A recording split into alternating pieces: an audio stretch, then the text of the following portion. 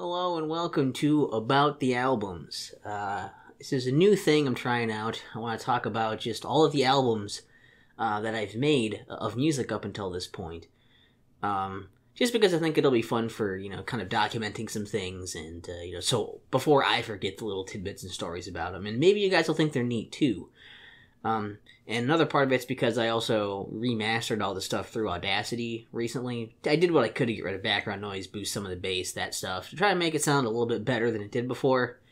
And once I'm done getting all these out, basically, you're going to start seeing some new stuff that'll hopefully will sound better. But forgive the setup and me trying to feel this out a bit. I don't quite know what I want to do and how to make this exactly work.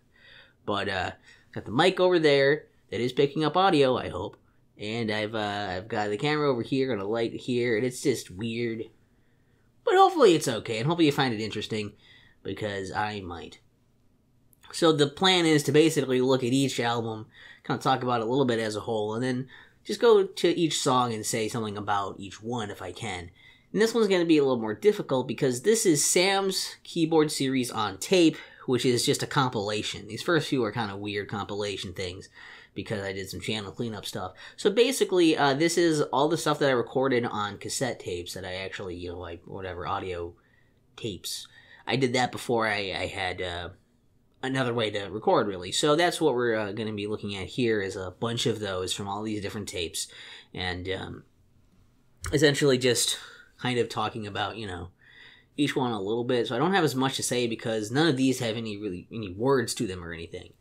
But I did all these tapes from roughly 2005-ish, probably to around 2013, was maybe the last time I dabbled in trying to record on tapes. And eventually I just took the whole leap into just recording on, with my camera into that, because it had a better sound. It was easier to transfer files that way. And so getting these transferred in the first place was playing it on a tape, and then moving like the audio from the tape.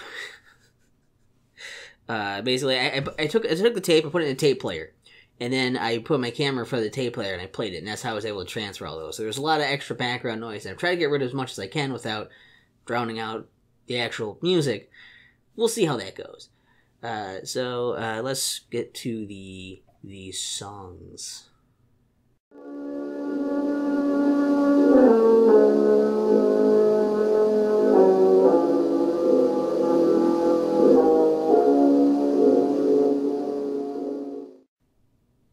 Alright, so Drifting is a song that, I guess it's one that I've liked enough that at one point when I had all these tapes, I actually decided, okay, well, I want to record more stuff. I don't have any other blank tapes anymore.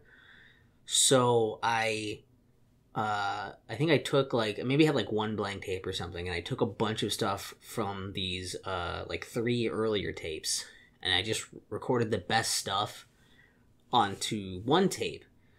I think it was a longer tape, and then I recorded something else over the original 3 tapes of those, so I would have more stuff to work with. And since a lot of that early stuff I really didn't like, and I guess the idea that it would come from, one of my earliest times recording and doing stuff by myself for my own music, because that's what I started doing that, I was 13 or something, to go from that, making the cut from there, and then later, now that it's making the cut for this, I think that's kind of interesting about it, that I would like it that much. It's a neat little song. It's one where it kind of has its own rhythm. I didn't really need to have a drum track playing over it, so it felt cool to have something that was an original, I made this song kind of song. And I don't know, I guess the feel of it is more like drifting down, it's kind of like a sad song almost, kind of depressing, or not really depressing, I guess, but I don't know, it just seems like you're just kind of drifting along this kind of spooky river or something, on a log. I don't know why that was the visual that came into my mind for this all the time, but it was, and I don't know, it's kind of neat, and it's simple, and it works, it flows, it down the, you get the idea. So that's Drifting.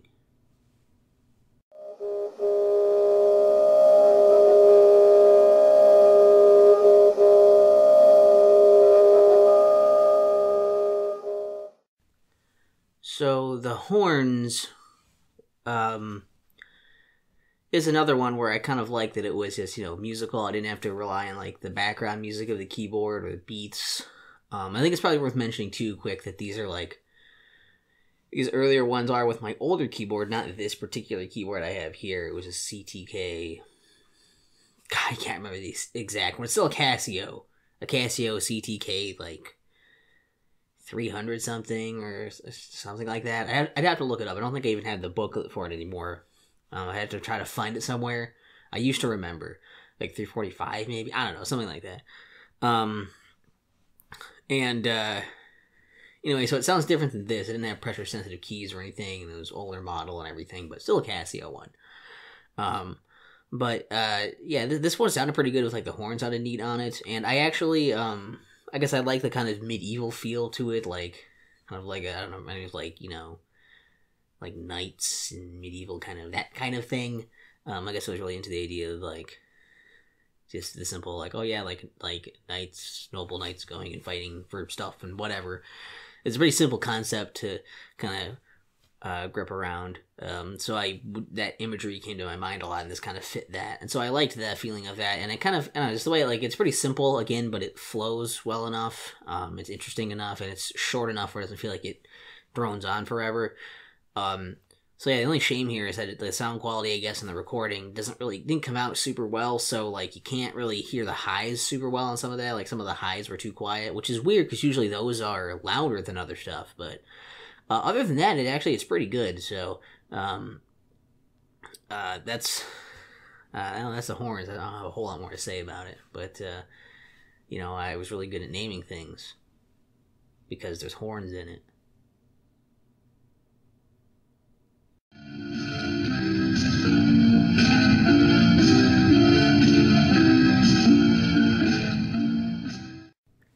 Quick update on that keyboard model. I looked a little bit between shots here. CTK 496 was one of the suggested ones, and I just typed in CTK. It's the Casio CTK 496. Because I looked at the picture of it, and I was like, holy shit, that's the keyboard.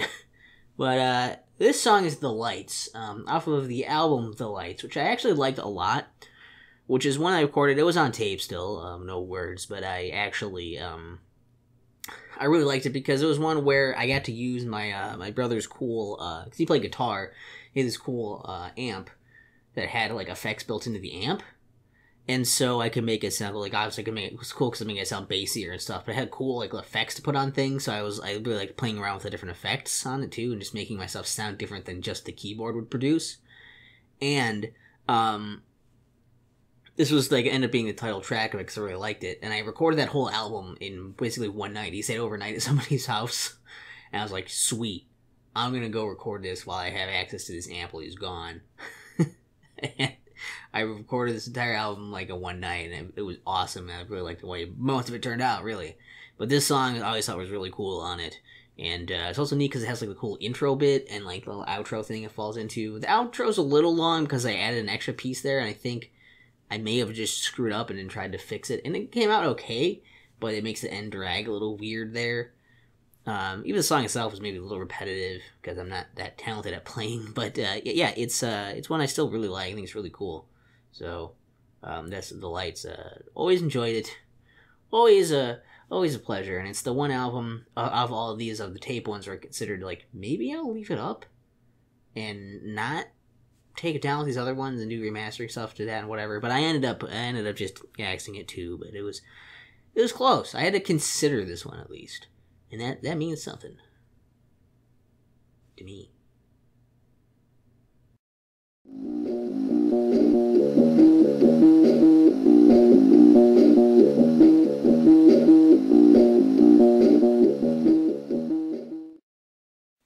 This one is Sidewalk Jam. I don't really even remember the title or anything of it when, looking at this. I was like, what is that? What's that? But it's, you can tell, like, the bass on that old keyboard it wasn't very good. Most of the bass tones were not great. But I liked messing around with, like, just doing cool bass things. I guess because it just makes for a neat, like, structure for a song. And having it some drum and bass was kind of neat. I think it's short enough for it to stay catchy. Because if I had done it for a really long time, it would have gotten, really repetitive and may not have made it. But because it was so short, kind of neat and catchy, and, it ended before I was like, I get it. I like it. I don't know why I call it Sidewalk Jam. I mean, I just thought of, like, being outside and, like, using chalk on the sidewalk or something. I don't think I've ever... Very rarely do I ever use the word jam in a song in a way that means other than musical sense. I don't usually mean that, like, I didn't mean like somebody was trying to, they dropped their sandwich on the sidewalk and now there's jam on it.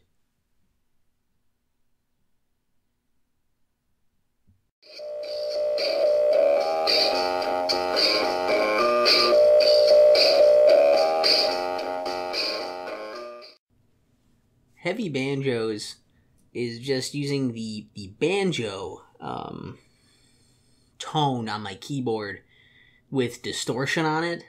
I also did have another amp. It was my brother's old guitar amp. Funny thing. So he's like, well, I have this other one that's better, so I got that old one. And still have it right here. That's why I made a motion like this that you can't see because the camera only goes to nya.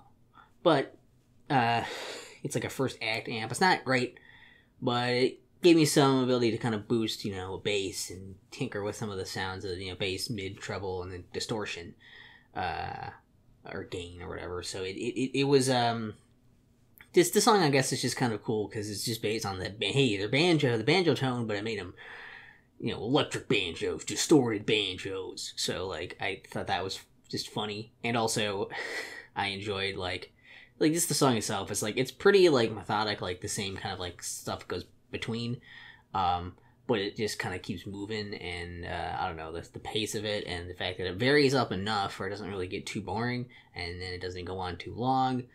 That's a big recurring theme, is that some of my songs I know will go on too long because I don't do enough with them. So, these are good because, so far, not a lot of these have really done that.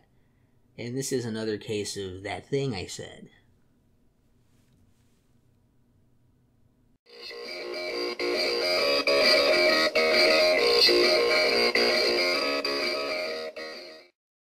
The Last Time at Battle Pond is a reference to, I think it came on from like an earlier album, reference to one that was before that tape, which was called Return to Battle Pond, where I had the song Battle Pond, and I had Return to Battle Pond, and I actually think those were based off of a thing I made in the PlayStation game MTV Music Generator. Don't worry, we'll get there. There's more to be said about that. And then I think later on another tape, I believe this came from, I could be wrong in remembering this. It's not important, they're all off of YouTube now anyway, but I believe I called it Return to Keys. No, it wasn't Return to Keys, because it would have been piano. Whatever. I don't know. It came later, is the thing. And the important part that I should script things sometime, shouldn't I? So, like, it was just a reference to, there was, Battle Pond, and then Return to Battle Pond on the same one. And I was like, The Last Time at Battle Pond. And I guess it maybe was on the same one also, I'm not sure. But I remember it was reference to that, where it's like, it's the last time we're at Battle Pond, and they're fighting over this water source, and I had like this cool like artwork I made for it that I always really liked. So that was neat. But yeah, that's mostly all I had to say for like the interesting bits of this. Otherwise, it's just another thing I'm kind of I have a very set, like, obviously the main riff is cool. I like the main riff, and then I'm kind of trying to play off of that a little bit in between it. The pieces. The intro is a little weird, like, long thing before we get to the actual, like, meat of the song. But then the song just kind of ends after that. So while the song is a little long, it's not too bad in that sense. It just doesn't go places. It just kind of does the same thing for maybe a little bit too much for my taste now. Maybe you like it more than I do now, but I still like it enough to put it on this. I feel like a lot of these are pretty pointless because I'm just saying, like, hey, this song is okay, it's not too long, or it is too long. I maybe should not say that for every song, because who gives a shit about if I think it's too long or not? Nobody. Even I don't. I'm going to look back and be like, I don't care what your opinion is, asshole. I'm going to be like, damn. Future me is as mean as I thought I would be.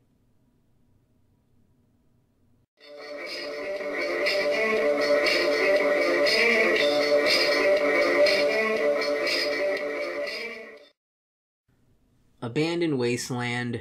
I think it's not a very fitting title. I don't really know exactly why I picked that, because when I think of Abandoned Wasteland, I'm thinking of, like, you know, like a wasteland and no one's there. And I guess this just didn't give me that vibe when I was listening to it. So I guess I found it weird in retrospect that I called it that, other than I thought it was a cool name. And I think the main reason I kept this song, too, is because, like, I can tell you, playing through this, there's a few riffs I had in mind there, and, like, one of them, one of the main ones that comes in pretty early after a little intro bit, and then we come back to at the end. That riff kind of reminds me a bit of, like, a little bit of Turok 2. I played a lot of that when I was younger. I remember that was one that stuck out in my head. So it reminded me a little bit of something like you might hear from that. But, like, the other parts of Clue was just kind of, like, fucking around, and I guess I figured it was easier to kind of fumble around with strings and find interesting stuff that sounds neat. So it wasn't really, a lot of that wasn't really planned. It was just kind of like I fell into a lot of it until I kind of tried to bring it back to where I wanted to be, which is how I did a lot of music. It's how I still do a lot of music with solos and stuff too. But so it's not really that impressive of a song, as much as it just, like, it turned out okay by happenstance. And it reminded me a little bit of Turok too. So could have had a better name. I don't know.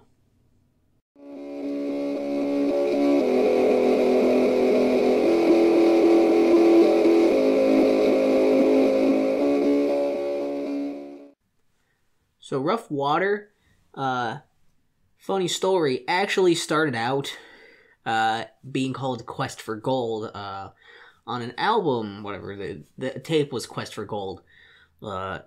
Interesting tidbit about that, that was one of the tapes I used when I recycled one of my old ones. My second tape was called Golded, Golded, and I just kind of went over that with marker, tried to get rid of the other one, and turned it into Quest for Gold, so kind of a pirate theme. You know, kind of like the thought was, oh yeah, it's like pirates going on a quest and trying to, you know, find gold. That sort of, very simple. And so it was called that.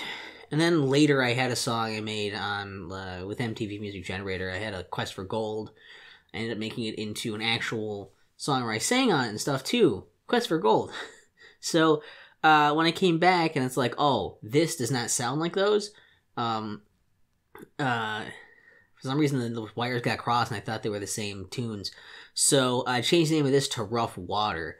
And so I had another one that was called Rough Water also, and that one was actually the same as the later Quest for Gold things. So I've since fixed the titles on those, so they make sense now. Also, this one's a little long, and I can kind of tell why this one was a bit long. There's a part in the middle where you can tell, like, there's a few riffs I had planned, and I couldn't quite get to the riff I had planned earlier in that middle part, so I kind of floundered around a bit until I finally, you know, do hit it. Yeah, it's like, the reason it's kind of long is because, like, when you make music, I guess, like, I don't know, maybe it's not, like, the way I've explained this before, some people have asked too, and it's kind of like, I guess the ability of, like, you know, like, when you're playing it and making the music, and it just feels really cool to, like, make notes and put notes together and have it go, and the ability of, like, being able to do that kind of feels like a superpower, like, oh man, I can make this music, it's really cool, and so, I guess I really, I don't know, I really liked how this sounded and I kept going with it and I could kind of hear that and feel that as I was listening to it here. So that's why it's maybe a bit too long, is because I just really thought it sounded cool and it felt cool to play it. And that's kind of the reason why a lot of stuff ends up being kind of long. That's why I guess some solos and songs, you know, go on for fucking ever. It's because it feels awesome to do that. And it's not always necessarily the best thing for the, you know, the song as an entire thing. But that's, I don't know, that's an interesting tidbit, I thought. How about you? I don't know. That's why it's a little long. At least I got all that changed up now, so hopefully I'm not confused later about why the names are different than my senile brain remembers when I'm probably not going to live that long, am I? My health's pretty bad. The next song...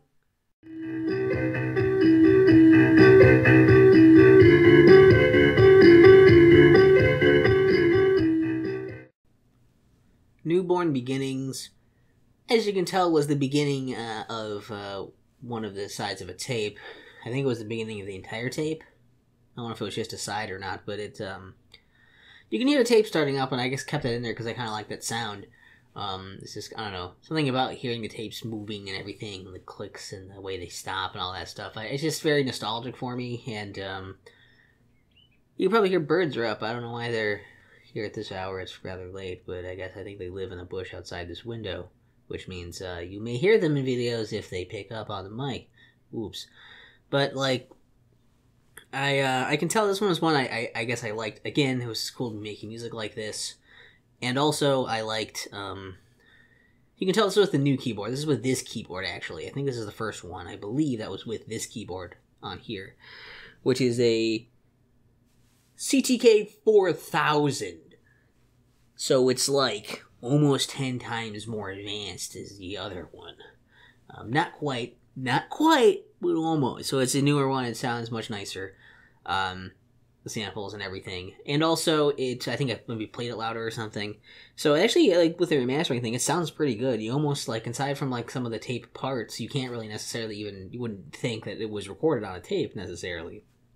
So I don't know, I was kind of thrown by that a little bit listening to it. But yeah, I clearly just was I liked messing around on this one because I found the groove of it where these were going. I was just messing around a bit on those and going with it. And so it might be a little long, but also I don't often make happy sounding tunes that much, so not often that much. So it was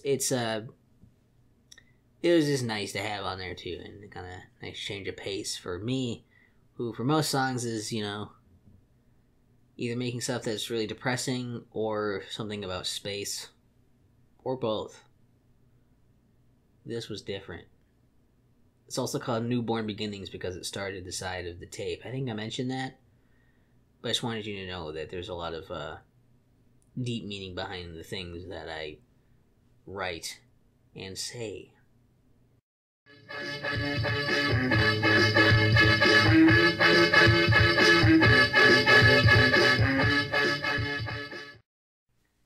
The Chase is a song that I made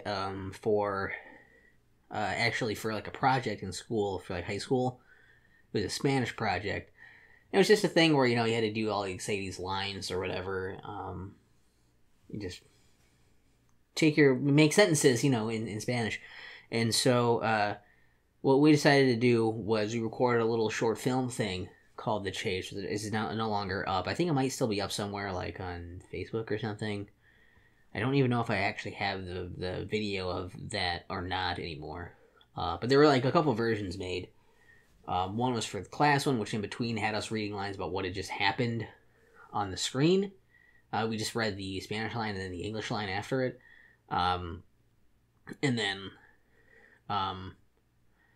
essentially it's just a really super basic thing where we had a stupid setup for that. And it's like, oh, this guy's wanted for whatever, being a spy and shit. And it's like, he's undercover, and then he's found out because his fake mustache falls off, and he gets chased, and that's kind of the plot. And yeah, it's just a framework to have sentences happen, and then I don't know, it's just a goofy thing to be kind of funny, and then I wanted to have music in it, and so I recorded 2 songs, and this was the titled song, and I think also probably the credit song too. I think it was for both. And then I had a different song that was in between there, and I had this apparently recorded on this tape or whatever. I kept this. And so I wanted to keep this and have it in there for a reminder of that, and I think the song's kind of neat. Maybe went on a bit long, but fine. I needed to have enough of it to fit in there for what I wanted.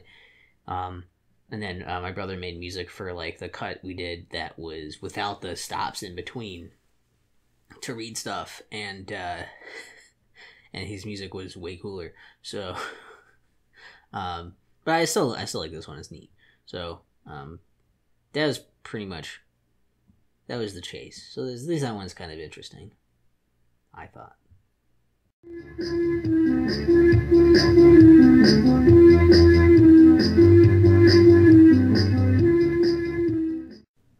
Paralleled Lights is titled thusly because I thought it sounded, or it gave me a similar vibe to the song The Lights. So, I've always really liked it. I don't know why they kind of remind me of each other, but I guess maybe something to do with the tones, and just the general simple progression of them. This one's kind of cool too with the tone is a bit softer, But it still has like a lot of like nice like bassiness and like I don't know. I like the tone, and so I've always really enjoyed paralleled lights, and it doesn't go on too long. It doesn't like overstay its welcome. I may be a bit biased there in the sense that I still really like it a lot. So I don't know. It's one where I've always kind of come back and I've been like, I remember the title. I remember liking it. I remember there was like a song that I made that I thought was, just kind of felt like it was in the same like league. It was like. They're kind of almost like partner songs. The only reason it's not right next to it too on here would just because like the way I ordered these was I went in order of the tapes when they were recorded, basically, and so everything is from the oldest, and then the last songs are the newest of the stuff.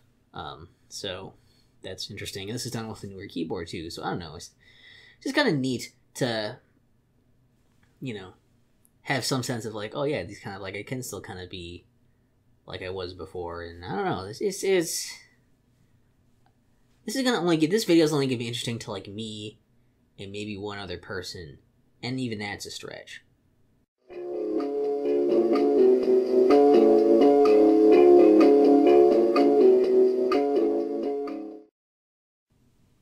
Forbidden Thunder is one that sounds cool. Like that title is cool. Even like hearing that now. And not even relating it to the song that it is, that's a cool title. In fact, I'm not even entirely sure that I haven't subconsciously just stolen it from something. It just sounds too cool for me to have organically come up with myself. But the song itself also is one where, when listening to it, I kind of thought I maybe would have made this into an actual song. When I say actual song, like one where I sang over it and whatever, like later, that wasn't just on a tape. And as far as I can tell, I never did, which makes me think maybe I should try to, but part of me also doesn't know if it's really going to fit that because of the way it moves and the way the song is and my capabilities as a lyricist and singer and musician person. I just don't know if it's going to happen. So, we'll see. But it was a neat song, and I guess I totally get why I liked it, and I think it's fine. The name sets expectations a bit too high, but the song itself is not too bad. And listen to it and let me know what you think if that name is too much for what the song is. That's all I got. I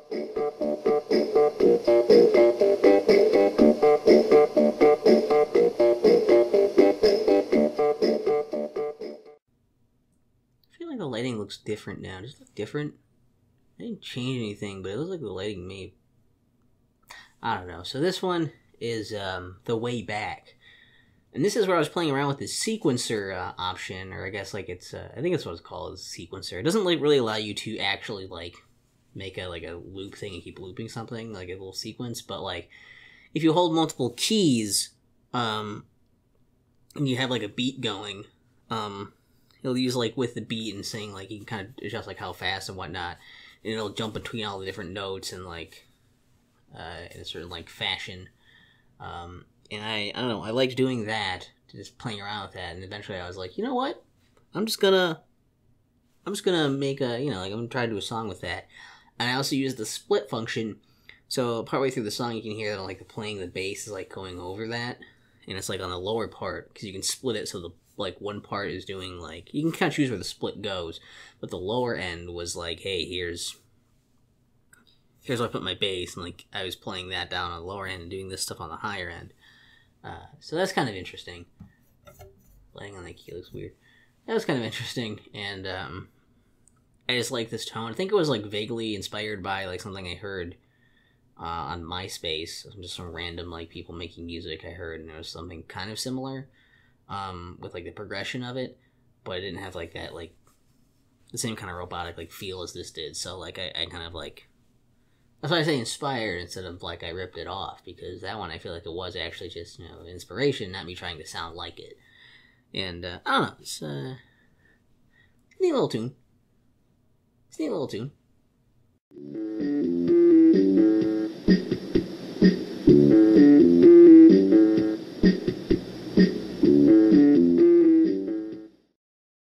Residual Drippings A6 is titled so because it's on the tape of Residual Drippings, and it's the 6th track on side A.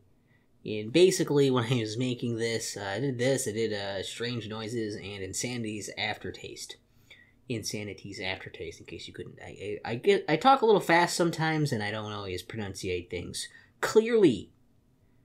But those 3 were kind of done as like these whatever tapes, and I just kind of recorded and went.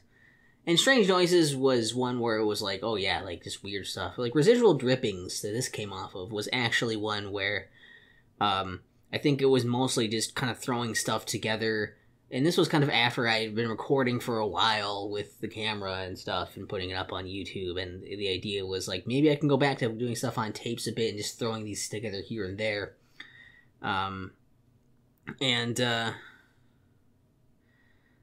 don't know, it's just kind of, other stuff that I just threw together onto this. This was one of them that I thought was okay. I mean, I have, roughly 80 minutes per CD that I can fill up, so after listening to a bunch of stuff, this was one of the things that was better at this point, and still made the cut. I don't know, I tried to fit that as much as I had to salvage as much as I could for this, within reason.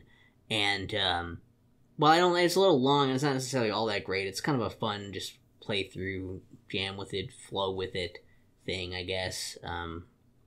And it's... Look, I listened to like 25 hours or something of stuff on tapes. I mean, this wasn't that bad, but I was also this was near the end, so I was pretty loopy. So, forgive me if it sucks. And you don't have to praise me if it's okay, because that's not good enough to be worth praise, is it? The answer is no.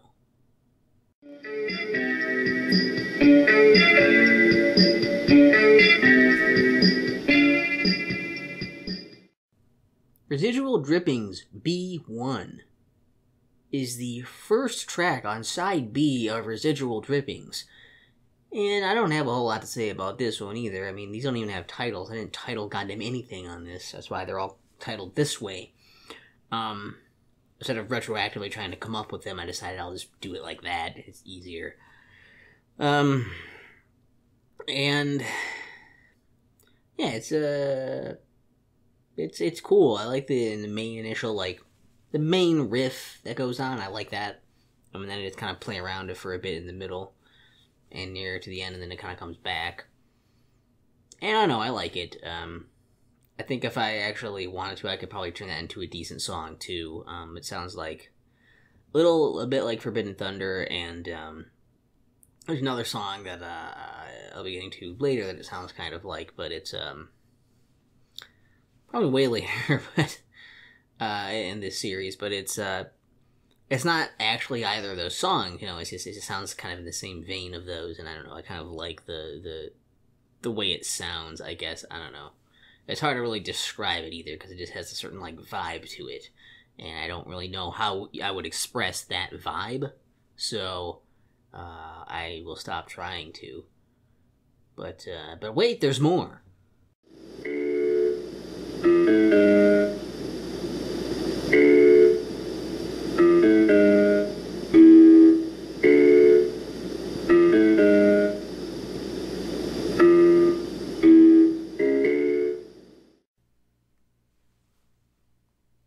There was something on my shirt. I hope that wasn't in the last shot. Residual Drippings B4. You sunk my battle. Fuck! This is the fourth thing on side B of Residual Drippings. Song. We'll call it the fourth song. Track. That's better. Track. And it's, kind of Halloween-y. So, I don't know, that's neat. It is kind of a weird one to end an album on, for me anyways, but, it's more of a compilation than really an album, but I guess it also is kind of neat the way it ends on that note, because I haven't really done that before, so that's neat. And, I don't know, it is like just a spooky thing that I don't know that I would necessarily be able to easily recreate something like that out of the blue. So that's just really cool to hear. And that's really the whole compilation of stuff, all of the stuff I recorded on tapes, and I have all the actual individual songs and everything, and that stuff saved elsewhere, so it's not like any of that stuff's actually gone. I just, this is all that's surviving on the channel, since it didn't get a whole lot of attention anyways, but if people are interested, they can delve into the origins of me recording stuff, sort of. I've recorded stuff before that, too, that's not on here either, but that's a whole different story that I don't even know if you guys would care, and it's coming from the people who are watching this series, maybe. So, sorry if this video is really long, or if these are going to end up being kind of long, but because of the nature of how many songs are on here and the things I might have to say, they're just probably going to end up being kind of longer than I expected. So we'll see what goes on with that and what you guys think. Be sure to let me know about what you think about this, if there's any other questions you want to ask, or anything that's interesting, or whatever. Like, leave me comments. I'd love to answer anything else that I can if you've been interested, especially if people are interested, because I don't know if anyone's going to be interested in this at all anyways. But that's the whole thing for Sam's keyboard series on tape, because I used to just call it all Sam's keyboard series, and I used to number the tapes, and I used to just call the other stuff part of Sam's keyboard series and brand it that way, until I kind of just stopped calling it that, because it didn't need to be branded in any way. It's not like I owned a brand or something. I just threw it on there because I was playing keyboard stuff and not necessarily making it into the function of albums quite yet on YouTube. So that's fascinating. And hopefully the series is neat, because if it's not, oh boy, I'm about to waste a lot of time. Thanks for watching. So for this album art, I made it like much of my album art in MS Paint. And the idea was to have it be this idea of like, okay, I'm going to have yellow be the primary background color, and I want the primary thing in this to be blue for these like little compilation things at the beginning here. And then I wanted to highlight it with the color white, to have it in there as part of it. And of course the font here is Impact, a favorite font of mine to use on most of my things, because it's kind of bold, it's easy enough to read. I don't know, I really like the way it looks. And hopefully I'll remember to continue to save these in a high enough, uncompressed format, high enough definition to make it so that they don't get all weird and artifacty like a lot of my old stuff was. So, see the little spindles and the tape thing in the bottom, and try to get that in there, the perspective on that, and then like the label on the top, just to give you an idea of what it was like to, the idea of me recording stuff on tapes, which I did for quite a while. So, yeah. That's the bonus thing you got. Are you happy? Pretty cool.